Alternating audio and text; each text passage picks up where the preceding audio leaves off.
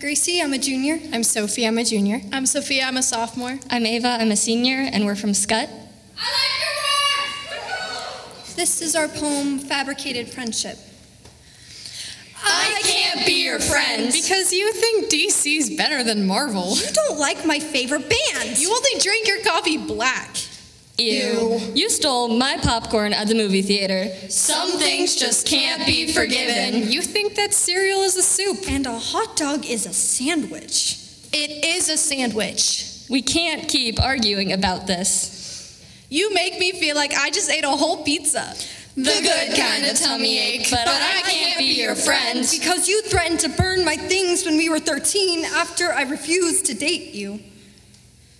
I can't walk into class every day preparing to either laugh or cry because I don't know whether you'll crack a joke or crush my self-esteem. I can't be your friend because every time you talk to me, I get butterflies and I can't stifle the feelings. Because our parents pressured us into dating in 7th grade. I can't be your friend because I don't want to talk to you anymore. I'm trying to live through the nightmares of someone who is just like you. I don't want to feel more lonely with you than I do without you. A small part of my mind can't help but think of what we would be like together.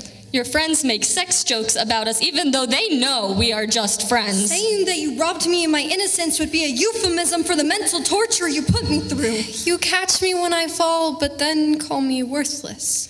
Why didn't you just let me fall? The worst part is not that you know I won't reciprocate, but that you believe you will be the exception. I hate having to say we are just friends over and over and over and over until I want to say we aren't friends and be done with it.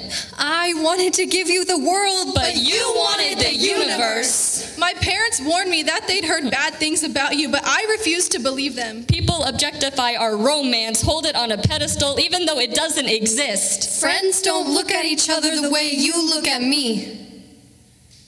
The way your eyes follow the curve of my hips like you're searching for an answer to a question I already know. You told me I was the only girl who was actually your friend, but how about you respect me first and then we'll talk about friendship? The way we can laugh at a glance over our inside jokes no one else knows. People assume that only lovers can be this way. If lesbian isn't a word in your vocabulary, at the very least, no, must be.